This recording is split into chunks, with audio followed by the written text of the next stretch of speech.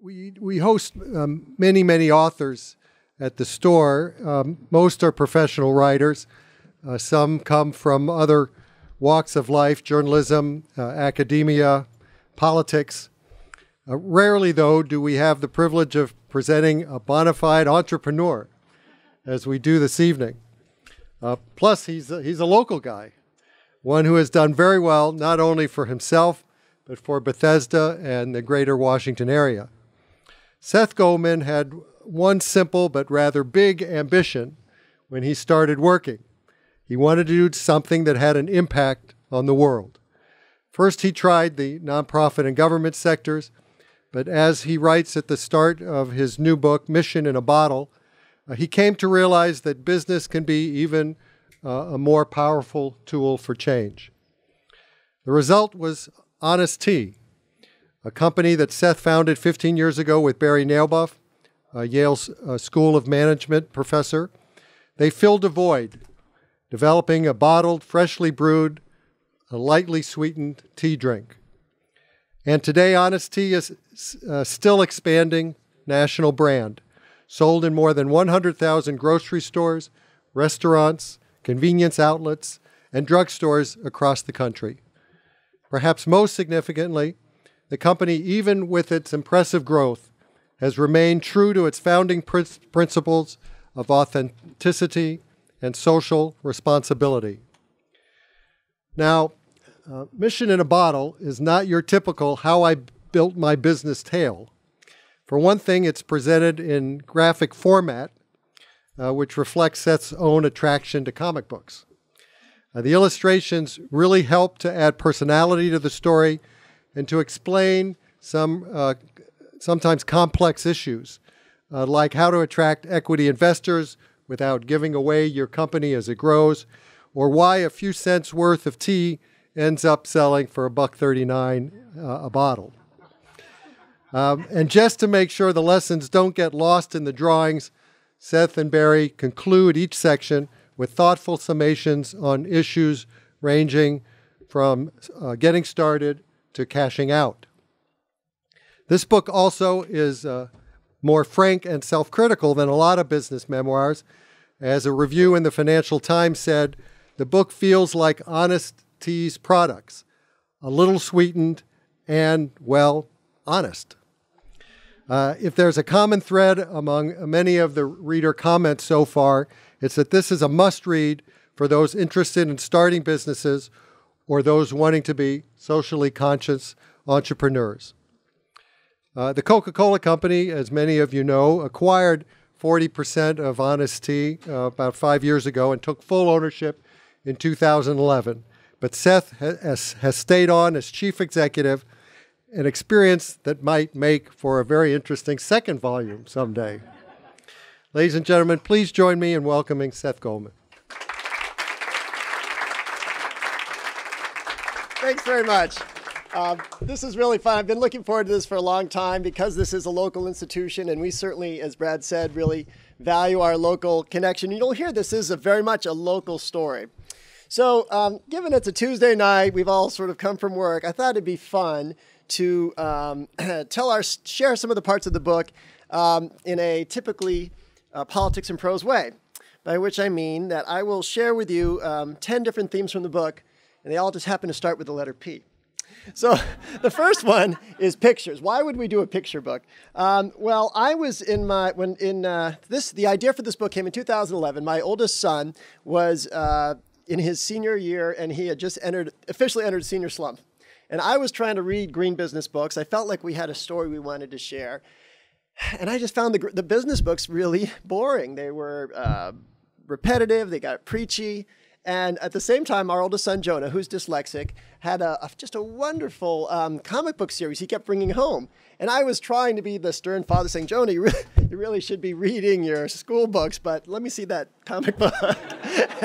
If the comic book can be so engaging, why can't a business book be engaging? And why can't we tell a story that certainly is relevant for an entrepreneur, but also could get a high school teenager, perhaps in his senior slum, interested in the bigger ideas out there? So pictures was really for us a great, and of course Barry, as you'll hear, Barry is quite an unconventional thinker, and so just like the world doesn't need another bottled tea, the world doesn't need another business book, and it only was going to make sense if it was meaningfully different and, in our opinion, better. And so that was a way to tell a story in a different way.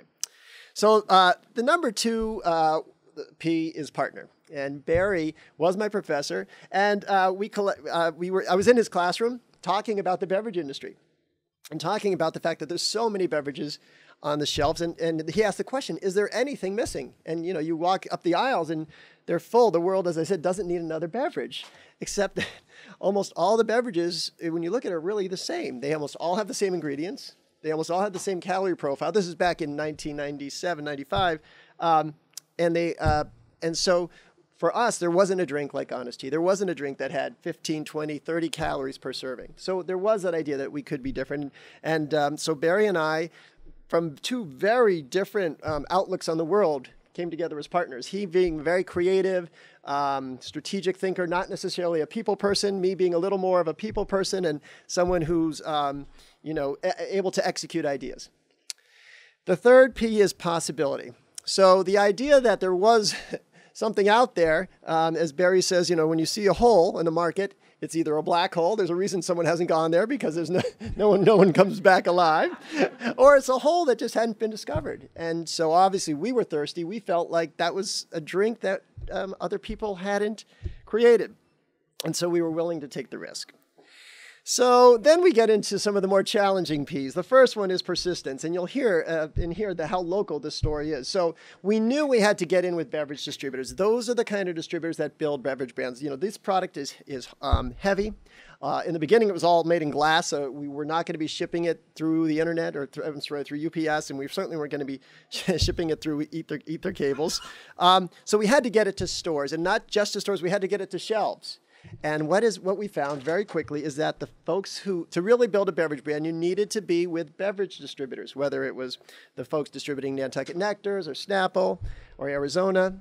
And so we went to all of the beverage distributors, and they were very, when they returned our calls, they were friendly, but they were also very clear that this was not a product that was going to make sense. They said, it's not sweet enough, it's too expensive. Tastes a bit like grass. It's just not. It's not what the market is. Not what people are buying. And frankly, it wasn't what they were buying because they had a sweeter tooth. And so we had to find other ways to get to the shelf. And so the first account we sold was Bradley Food and Beverage, the gourmet shop and Marvelous Market, accounts like that. And we got to them through a cheese distributor. It's called Gourmico, and it is funny. It just, as it turns out, all the distributors we worked with was with C's. Not that I think always in letter series, but the cheese distributors were the first to market. So then I went to Bethesda Bagels, which is, if you want to be a beverage company in Bethesda, you better be in Bethesda Bagels. And I went there and I talked to Steve and said, we want you to carry our product. He says, well, that'd be great. We'll carry it, but who do you work with? Well, we don't work with that cheese distributor.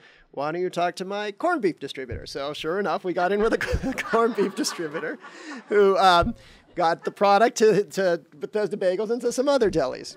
And then we went down the road to Chevy Chase Supermarket, and he didn't work with the cheese distributor. He didn't work with the the corned beef distributor. He worked with the charcoal distributor, and that was how we got to the supermarkets. And eventually, through our perseverance, we started taking up shelf space that the beverage distributors wanted. And they said, well, if he's going to take our shelf space, then we may as well carry his product. And so that was how we sort of got up and running. The other part of Honest Tea, though, that is you'll see in the book is the personal. That no matter how much you design a business, how much plans you make to do things on your own, life, I don't say life gets in the way, life happens. And so one of the, for me, still intense periods in the book and in my life was the day that Barry and I were in my kitchen making tea samples to bring to Whole Foods. My wife, Julie, walks in with our 4-year-old son, and they'd just been for Ellie's annual checkup and realized that he had a coarctation of the aorta. His aorta was closed off and was going to need major cardiac surgery. So on the one hand, here I am getting ready for the biggest appointment of certainly Honest Tea's brief career, and certainly a very big moment for our family. And the fact was that throughout the book and throughout life, life happens just as business happens, and so as you'll see, the story of our family and the business are certainly intertwined, still are intertwined, and very much part of how we've had to build things. And not surprisingly, the next P is pressure, and so that's certainly something that was very much part of the building of the company. And I remember the first month. So we made, so Barry and I, just to tell you, we did make the samples of tea. We put them in 5 thermoses with an empty Snapple bottle, and we brought them to the local, with a label pasted on it. And we brought it to the local Whole Foods office and presented it to the buyer, and we got a green light, and the buyer said, we'll take 15,000 bottles, which led to an awkward silence because, of course, we never made anything except for in our kitchen. But I said, great, give me till June, and we delivered the product right on Memorial Day weekend. But then after the 4th of July weekend, was at a family picnic eating a pizza, and I felt something crunchy in my mouth, and I said, there shouldn't be something crunchy in a pizza. And I realized it was my tooth had cracked. So I went to the dentist and I said, I think, she says, yeah, it looks like you're grinding your teeth. Are you under any stress? I said, yeah, I guess you could say that. She said, well, I got 2 options for you. You can, we can think about sort of some deep breathing exercises and yoga to help you relax, or I can get you fitted for a night guard. That way I said, tell me about the night guard, because I don't see any let up to the pressure. So that was certainly a recurring theme for the book and for the story. The next P is perseverance. So we were succeeding in natural foods channels, but we were struggling beyond natural foods. And we had a product that was different and meaningful to a certain group of consumers who really liked it. But to get beyond that, we needed to find other ways. And so we started to innovate. And perhaps our best innovation, early innovation, was a product called Peach Oolong. It was another P, but this was it was the first fair trade bottled tea. And it was 30 calories instead of 17 calories. And so for us, we had a great deal of angst. Well, we started with a less sweet tea. Everyone else is at 100 calories, and we're worrying about, should we go from 17 to 30? And it was at the time a big psychological lift, but for adjustment. But in the marketplace, it just totally connected, and we started to see mainstream consumers and mainstream accounts start to buy the product. And so for us, the evolution really helped. Then there's another P that is it just to illustrate how random business can be. I'm going to use the P of potency, and there's a few folks who make cameo appearances in the book. One is President Obama. One is Oprah. Those were all, I'd say, on sort of fun occasions. The one that I wouldn't have wanted to make a guest appearance is Howard Stern. And it's related to the potency, a drink called Potency Punch. Now, fortunately, this was not a product that Honest Tea marketed, but we owned a bottling plant for 6 years, and we made a product by a company named Aura, and they had a drink called Potency Punch. And the bottling plant was a source of many headaches, but none so bad as this one. So a customer in Denver went to a 7-Eleven, and he bought a bottle of Potency Punch, and went to the police station and said, there's a male organ in my bottle. When I got the call from the general manager of the plant, he said, I hope you're sitting down for this one. I said, why? Well, some guy went in and said he found a male surprise in his bottle. And that's just it's wrong on so many levels. It's called mission in a bottle, not something else in a bottle, even though it starts with P. And so I called one of the other owners of the plant, and I said, I hope you're sitting down for this. And I explained to her what happened, and she just sort of sat there with the phone in her hand. And at the time, there was a workman working on her computer, and he said, is everything okay, lady? And he says, well, you'll never believe this. We own this bottling plant, and somebody went to the store, and he said, oh, yeah, they found a male surprise in the bottle. And she said, how did you know that? She said, oh, I heard on Howard Stern this morning. So, I guess the good news there was, first of all, it wasn't, it was mold that looked like something else. That was one piece of good news. The second piece of news was not an Honest Tea product, but that Potency Punch was no longer on the market after that. And just to illustrate how things happen that you could obviously never plan for. And a friend of mine who read the book said, that didn't really happen. I said, you can't make that up. So that leads to, what's interesting, I've been talking a lot about the book these days, and someone said, you and Barry had education, Harvard, Yale. Barry's a Rhodes Scholar. You had access to capital. You had all this insight. I can't believe how close to going out of business the company was for 10 years. And it's true. I mean, it's there's no sugarcoating it. We were teetering on the brink a long time. And obviously, as you know, most startups and certainly most beverage companies do not succeed. So what carried us through? And that leads to the ninth P, which certainly was, for me, has been passion. This has always been much more than just about moving around packages of liquid. This is about the idea that we can take society in a different direction. And so we have a lot of bottle cap quotes. We have them in the book. We have them for those of the benefit here. And inside the label, we put our quotes on the inside here with the plastic bottle. So we're always trying to share outlooks and views of the world. And there's a few that I want to share with you that certainly resonate with me. The first is a Chinese proverb that says, if we don't change the direction we are headed, we will end up where we are going. And so where are we going? Well, to me, the most haunting indication of where we're going is when you look at average life expectancy. So we're the United States is the wealthiest nation in the history of the world. We have more advanced knowledge of science and medicine than any civilization has ever had. We spend more per capita on healthcare than any other nation. But when it comes to ranking average life expectancy, we're not number 1, we're not number 2, we're number 40. So what does that say about our diets, about our lifestyles, about the way we interact with each other, with nature, the inequities in our population? And so for me, this business is really a start at trying to take things in a different direction. And obviously, it needs to happen. This is a very complex issue. It didn't happen overnight. It's not going to be changed overnight, and it has to happen on multiple fronts. But diet is clearly an opportunity to do that. It's another reason, actually, tonight's author proceeds are going to benefit Urban Alliance, which is a wonderful organization that helps DC area high school students get on the path to college and work in professional internships. But for me, the idea that what Mission in a Bottle really means is that we've never wanted to be a company that made profit.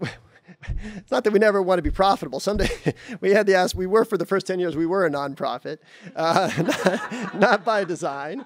But the goal wasn't to make money and give it away. The goal was to make sure every time we sold a product, we were doing something positive. And so when it could be lower calorie, when we could make the ingredients organic, when we could make the ingredients fair trade, there was the opportunity to do that. And so then it comes to the question of probability. And I'm going to share an excerpt of the book with you in a second. But the probability is, what are the chances of this working? Well, Barry and I, Barry and I have had some we have to have disagreements. In order to work, you have to have some friction. So one of the disagreements we have in the book is around probability.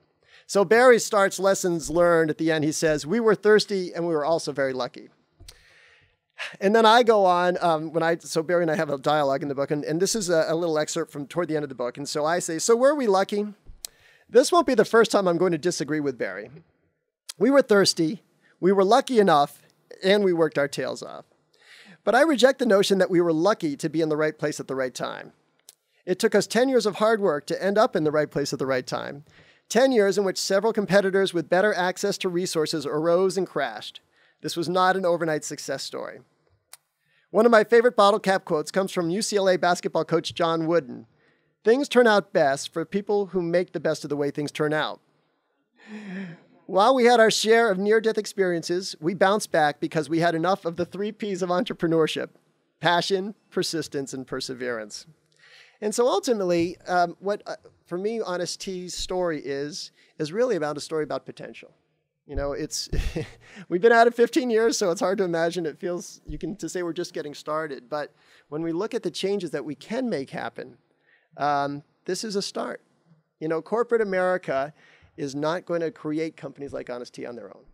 It takes entrepreneurs to bring concepts that challenge the market, and only when they work, and fortunately ours did, will a large company buy in and sort of bring that brand in and make it part of their offerings. And to give you a sense of what's happened since we sold to Coca-Cola, when Coke invested in 2008, Honest Tea was in about 15,000 stores. Today, as you heard, we're in over 100,000 stores, and we're starting to have conversations with certainly national grocery chains, but also national restaurant chains. So to think about, we talk about democratizing organics and getting organic and fair trade products into the hands, not just of the coasts or the Whole Foods crowd, but to people every day. And then we look at the impact of our purchasing. So when Coke invested in 2008, we were buying about 800,000 pounds of organic ingredients. This year, we'll buy over 5 million pounds. And when we can build that kind of demand in India and China and South Africa, we can help transform what goes on in the agricultural practices. And when it can be fair trade tea, we can transform the opportunity that these communities face. So it can be a very powerful thing. It has been for me, the chance to share the story and hopefully to inspire others to follow. Not necessarily an organic beverage company. I hope that that's not the upshot, as we had a whole bunch of other bottled tea competitors. But I hope people who seek out, find a passion that that really care about. And I'll just close with, before we open up for questions, just a closing thought. So, was Honest Tea in the right place at the right time? I've come to realize that even if you are building something you believe in, you still may not win. But if it is something worth fighting for, win or lose, you are in the right place at the right time. So thank you very much. And happy to take questions, comments. So where do you go from here? Yeah. Further in the beverages or in another direction? So so the wonderful thing, when we started the company, we thought Honest Tea, we thought the most important part of the name was tea. So we had tea bags, which, as you'll read, was not a successful experience. And then we realized the most important part of the word was honest. So we expanded to Honest Aid, which are the juice drinks. And then we went from there to Honest Kids, which is actually an exploding part of our line. It's grown very quickly. We have now a line called Honest Fizz, which is a 0-calorie, naturally sweetened soda line. But we're also in investigation preparation to think about what do we do with honest food. We have the rights to honest food and to honest snacks. And so to make something honest would be less sugar, organic ingredients, healthier than what else is out there. Think about honest clothes. Honest clothes. Yes, thank you for your talk, and thank you for making this product. My favorite tea is the Assam Black. I like the Peach Oolong and the Lori's Lemon Tea also. I had a question concerning the transition. When people heard about the Coca-Cola investment, obviously people were rather concerned. Sure. Some people are old enough to remember what happened to Snapple and what happened to Soho sodas, etc. Yeah. What was the process by which you ended up where you are with your product in 100,000 stores? That's a good question because, one thing that happened when we started building the business in 2000, Coca-Cola bought a bottled tea company. Does anyone happen to know the name of it? Mad River. And the reason not many people knew the name is because, like some of these other brands you mentioned, it didn't succeed. So for us, we were very mindful, and Coke was mindful. Look, they don't want to spend the money. We certainly didn't want to give over our what we created and then see it disappear. And so the fact that when Coke invested, it was a minority investor. They bought 40% of the company. That meant we, in this case me, was still in control of the company. And so for those 3 years, we demonstrated our ability to grow the brand in a way that was meaningful for them, but not sacrifice what we built. And frankly, after they bought the company, we said, this is still working, let's keep going. There was no requirement on either side. I mean, I wasn't required to stay with the company, and I didn't somehow create a condition that they had to keep me. But it's been a good beneficial partnership. So, my goal is to bring this to scale, to, larger than it is, with these values embedded in it. And then ideally they should last if that's where the equity is. And just to give you a sense of scale, so this year we'll do over $100 million in sales. Which will be about $180 million in retail sales. And Coke's goal, our shared goal, is to build this to $1 billion brand. So we still have a ways to go. Thank you. I was wondering how similar you were to Ben & Jerry's, which was bought up by Unilever. Right. If you used alternative business practices, like they had a certain scale, no manager made more than like 10 times more than an employee. Yeah. I mean, do you use a capitalist model of maximizing profit? Do you do things that cost you more money because you don't want to hurt the environment? Yeah. Can you make it in a competitive market if you have a social conscience? Sure. Well, it's a good question, and Ben & Jerry's definitely has been an inspiration, and Ben Cohen is someone I'm friendly with. I think one important difference is that with Ben & Jerry's, the product they sell, though it's tasty, is not really benefiting the health of the consumer. They'll say they sell yogurt. I've heard him ask that. They do, but it's low fat. It's still low fat for high-fat yogurt. So no, I don't want to take any. I don't want to in any way belittle Ben & Jerry's. It's an inspiring model, as I said, inspired me. But for us, it's always been important that the product we're selling on its own has a sort of a benefit to it. And Ben & Jerry's has actually moved now toward fair trade. On both some of their sweeteners and some of their chocolate and vanilla. For us, we definitely are. We have to be a financially driven company. We wouldn't have, not just for Coca-Cola, we wouldn't have survived as a business if we weren't able to deliver results to our shareholders. And by the way, the founding investors from Honest Tea made 26 times their investment. So we did deliver on that return. But continuing, we need to do that. And yet we still have found ways for us, what we've done, certainly the biggest thing we've done was for the first 10 years, every employee had stock in the company. So that is that idea of everyone's in this together and can benefit. We've also done things like we bought bicycles for every employee back in, I think, 2006. We were doing a national bike promotion. So we didn't have, we did meet that certainly that multiple on salary, but it wasn't an official policy.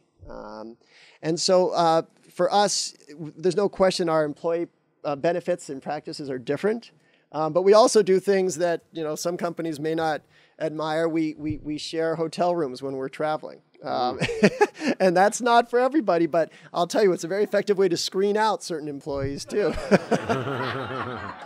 It's a certain kind of employee. So actually, Honest Tea's 15th anniversary is coming up this year, and this will be the first year we're on track to hit our financial goals. This will be the first, everyone's sort of excited about it, the first company meeting where we don't have to share hotel rooms. So I don't know if it's a good thing or bad thing, but, and if you go to our offices in Bethesda, you'll see that we still are using, somebody called it reclaimed furniture, but it's basically just, recycled furniture. It's all. Thank you. Sure.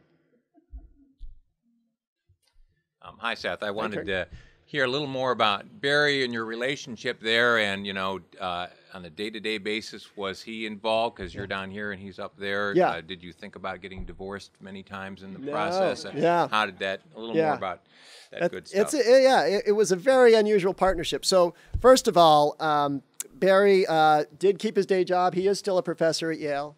He was chairman of the board, but especially during the early years, it's lonely to be a CEO. It really is. There's questions or decisions you have to face that you can't talk to other people about. And in one of the more, once again, sort of absurd situations we find ourselves in, we had an employee who had his wife had an affair and got pregnant with a family friend, and he wasn't performing. And so how do you deal with that? And so, having someone to talk to about that was really important. Before I launched the company, I was working at Calvert Funds up the road, and I went up to New Haven and I sat across from Barry at his kitchen table, and we just talked it out. We didn't obviously foresee this situation, but I said, I want to understand totally what you're in this for, what you hope to see happen, and here's what I hope to see happen. Here's my, not that I had a full life plan, but it was full disclosure. We held nothing back. And there were times. There was one time in the book where we had an offer from not Coca-Cola but a very large multinational, And Barry basically it was perceived as an insult to the guy in charge. And the guy said, Barry has screwed up your future. You're going to regret this. And I stuck by Barry because we'd gotten this far together. We were going to get, and so actually, of course, after we sold the company, there was nothing binding us to work together. And that was, for me, the chance to re-collaborate with Barry was one of the great benefits of writing the book. So as different as we are, and my classmates from Yale were always like, I can't believe it, because Barry had the reputation of being a bit of a cold calling, kind of heartless professor, and that's not my style. But it's been a wonderful collaboration. And I think he would say he's mellowed a bit since we've been working together. Thank you, Seth, for a very informative discussion. I have a two-part question. The first is, when are you going to go to gallon size product? Yeah. So we really love it, and Yeah. we need the volume of it, Yes. right? As opposed to little samplings. Right. And the second one is that I think the Washington Post had an article about you concerning your Bethesda Green incubator. Yes, yeah. Could you explain a little bit for people interested in that? Happy to. Sure. So first of all, we are in 59-ounce bottles. We've just started that, so we're getting there. And let me just say, obviously, with a company that thinks about its sustainability, the fact that we sell these days over 100 million individual units, that's something we have to think about, right? We're committed to sustainability, but we have single-serve packages, and we know national recycling rates are around 30%. So I'd like to think our consumers are better at recycling than most, but if two-thirds of them, if we're responsible for 60 million packages not going into a recycling stream, then that's an issue we have to deal with. And we are trying to both increase recycling rates and then think about our own package sustainability. And then, I'm sorry. Bethesda Green, yeah, thank you. So in 2007, the company was sort of getting, like, we felt like we were going to be here for more than at least another few months. We said, well, we've been supporting sustainability around, the world through our partnerships with our communities, but we need to do something in Bethesda. And when Coke said, and I said, I'm really committed to maintaining the business in Bethesda. What can we do to send a signal? And one of the things that's always struck me in Bethesda is, despite the fact we have great residential recycling, curbside recycling, there was no recycling in the streets of Bethesda, on the walkways. And so I got Coke to give $35,000 to help really get Bethesda Green off the ground. And the first thing we did was put recycling bins throughout downtown Bethesda. The Bethesda Urban Partnership had the truck bays. They had the capacity to pick up the bottles. They just didn't have the bins. And from there, the bins have sort of mushroomed out. And then as Bethesda Green was growing, we're thinking about what else we could do. I had gone to Calvert, my old employer, to get them to be invested in Federal Realty. And I went to, at the time, Chevy Chase Bank. I said, love to get your guys' support. And I didn't know at the time they were being bought by Capital One. They said, well, we can't write you a check, but we do have some office space above one of the branches. Could you use that? And I knew the space because Honest Tea had actually looked at it for office space ourselves. I said, not only can we use it, but would you be open to us making it an incubator? And we could bring in other green entrepreneurs and let them launch businesses out of there. So today there's over 16 different green entrepreneurs, one of whom is in the audience today, wave hello, launching green businesses out of there. And it's just wonderful to see. And I don't want to overstate, so I was a co-founder of Bethesda Green, and I'm on the board now, and I'm happy to support it.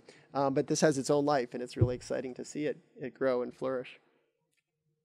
Yeah, hi Seth. I read the Kindle version of the book this weekend, and I really enjoyed it. Thank you. I noticed on day 2 you deleted solitaire off your computer, and on day 3 you wrote your business plan. Those seem a little unequal. As far as productivity. No, I think that deleting solitaire was probably the single most important keystroke we made. So my question is, you don't say a lot about what you did with your business plan. I think it comes up a couple times. In terms of who you shared that with and how you use that. Yeah. So by the way, our business plan, the one we wrote, is on the Honest Tea website, and you can see it there.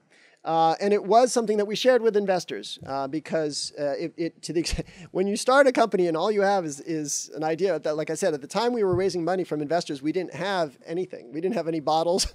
We didn't have any labels. We just had this idea. So we had the business plan, and that was what we presented to investors as the basis for the business.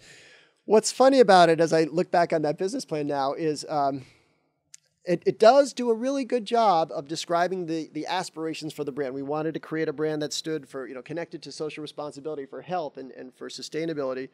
It has no discussion of distribution and no discussion of production. As it turns out, those were pretty important to the business.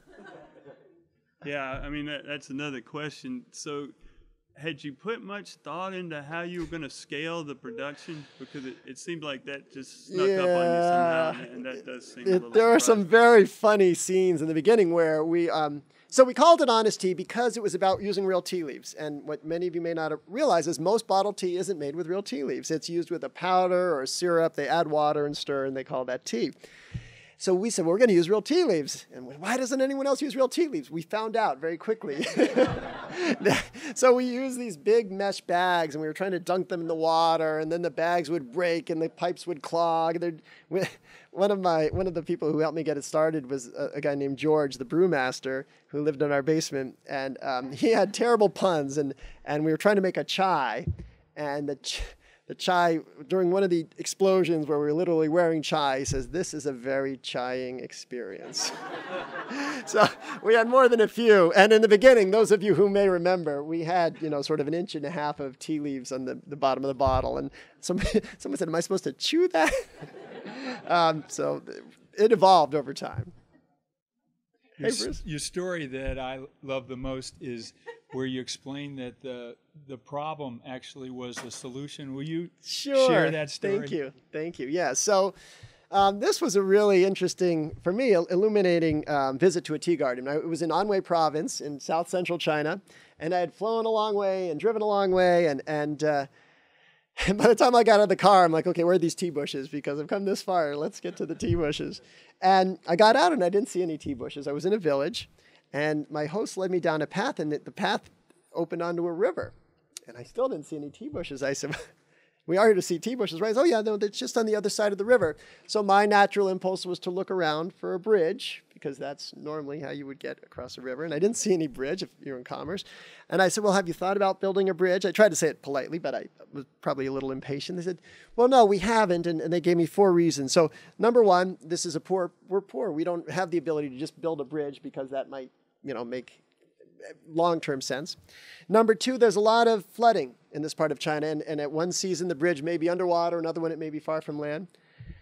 Number 3, it's an organic tea garden. There wasn't be a need for heavy equipment or large bags of chemicals. But the most interesting things that they said, and it's stuck with me, is if we build a bridge, then there'll be a road. And if there's a road, there'll be infrastructure. And if there's infrastructure, there'll be pollution. So for this community, not having the bridge was the solution. Now, how do you protect a source? So what I thought was a problem was actually its own solution. And for me, actually, and I blow that incident up into other scenarios where we'll think about agriculture. Well, we see pests in a field, or we see weeds in a field. Those are a problem.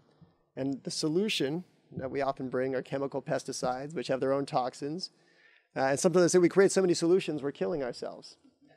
My son, the one who inspired me to make the graphic novel, is dyslexic, and his third and fourth grade experience was very challenging for all of us, because he felt he was dumb, he couldn't read. We had academic specialists telling us he needed to be on medication. And then when we realized he had dyslexia, it wasn't a problem, it was a gift. We just had to understand what to do with it. So often in life and certainly in business, what we perceive as a problem could be a solution. And in fact, for Honest Tea, for Coca-Cola, you could look at the beverage industry and say, this is a large multinational that's selling drinks that are very sugary, with using ingredients that are relatively inexpensive, and that could be perceived as a problem. But for Honest Tea, selling an organic, low-calorie drink, we could actually fit together very well, because we're bringing them something they don't have. So that whole outlook has really shaped my view, not just of business, but of life. Yeah, I know on the supply side you're sourcing from overseas and things like that. But in part of your expansion, going from 100 million to 1 billion, are you looking at international markets? Are you there already? Yeah. With the brand and the taste that you've created work there as well? So we have, when we talk about getting to 1 billion, that's in the United States. That said, we do want to expand internationally, and tea is the world's second most popular drink. So the first being water, by the way, not Coca-Cola. So there's no question there's an international opportunity.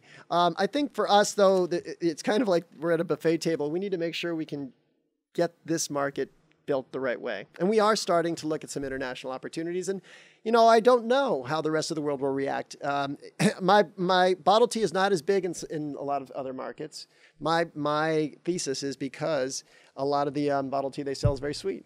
And so I'd like to believe that this less sweet drink, you know, may be an opportunity. I've spent a lot of time in Japan, and Coca-Cola has done pretty well with their teas and even their coffees in that market. Are they sweet in there? Are they very sweet? They are not as sweet. Not as sweet? Okay, so that's good. Yeah.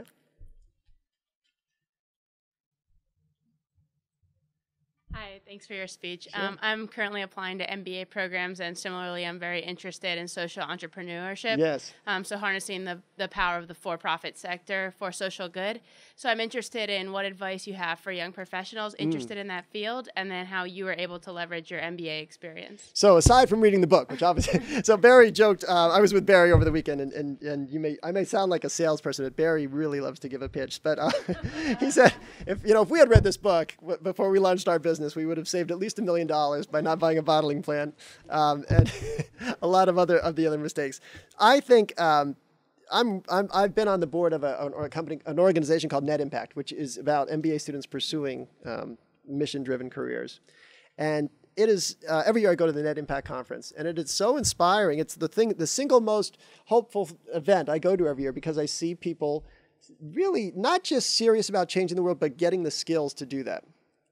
And I've one of the things that inspired me to go to business school was I was part of the national service movement just when it was getting started. And I saw a lot of people with tremendous passion, but without the management skills to run, to scale the passion, to make it into something. So I do think an MBA can be an important part of that. I think the two things that are really helpful are to actually try selling something. It's not as easy as it. People often say business skills are really important, but selling is a very important skill because you're not just selling product, you're selling ideas, you're selling investors, you're selling employees. And then also reading business plans and just sort of getting a feel for it is a great discipline to sort of understand how a business gets put together. And one of the things that's been fun about this book is I've heard from teenagers who've read it, and now they get how a business works. And it is a simple business. It is, I realize if we were a tech company, we could have said, well, I went home and I wrote this logarithm, or it's not quite the same. Yeah. Great, thanks. Sure. I want to take advantage of the fact that now you've written a book, and so you've gotten an inside look at the book business. Yes. So can you apply some of your business acumen to this business, and what advice have you got? Well, I've got to say, I am extremely impressed. I'm not trying to just blow smoke here, but I'm really impressed when I see what Politics and Prose does, because it is more than just moving, like us, it's more than just moving product. It's about building community. It's about really creating an experience for people. So if you just were selling books to people and there was no connection, then people would do it online. So investing in what makes you different is extremely important. And it's clear as we've now started to sell these books around the country. The pricing is, in a way, you're the big, if you think about big corporations, obviously a company like Amazon, on pricing, it's just, I don't even know how they do that. But, as you can see by the presence here, the fact that you've created an experience that's meaningful, that's something they can't do. So I would invest in all the things that you can do that continue to make it a meaningful experience. And I certainly appreciate, obviously, the ability to be here like this. And I will say that when we did our tour to publishers to pitch the book, it was you had a feeling like this was an industry that didn't quite know what to do, just like the newspaper industry obviously has had to go through its own kind of realization of a changing moment. But I think what's interesting, I'd be more worried if I were a Barnes & Noble with 3 stories of, they're not selling anything in the basement anymore. The music industry's kind of evaporated, and it's hard to pay that rent. So I think you've actually got a more solid position, and I would just be very careful about how you expand it and extend the brand. Maybe just a closing thought then. So one of the things we're also proud of is the fact that the bottom of our bottle says established 1998 Bethesda, Maryland. And that's true whether this product is sold in Bethesda or sold in California. But we've always, really been very proud of our connection to the community. And, I don't know if 5 years from now I'll be talking to you as someone leading Honest Tea, but certainly that the local origins, the real story behind the product is something we really wanted to share. And the goal is to really inspire not just people to launch enterprises, it's for people to pursue work that connects with their passions. And not 50% of their passions. Their life's too short, work's too hard to do something you don't just believe in 100%, to really be able to give it your all. And there's no question there are those white knuckle moments. I'm very glad to have my wife here who's been on the ride with me all the way. And there were certain times when I'd come home and I'd take a deep breath and she'd say, "What's the matter?" I'd say, "Oh," she's, "I don't want to know." So, but to be able to get to this point and to be able to share the story and the lessons it's a really satisfying and exciting moment for us. And I hope you all find, whatever stage you are in life and career, a mission that you can pour everything into as well. Thank you very much.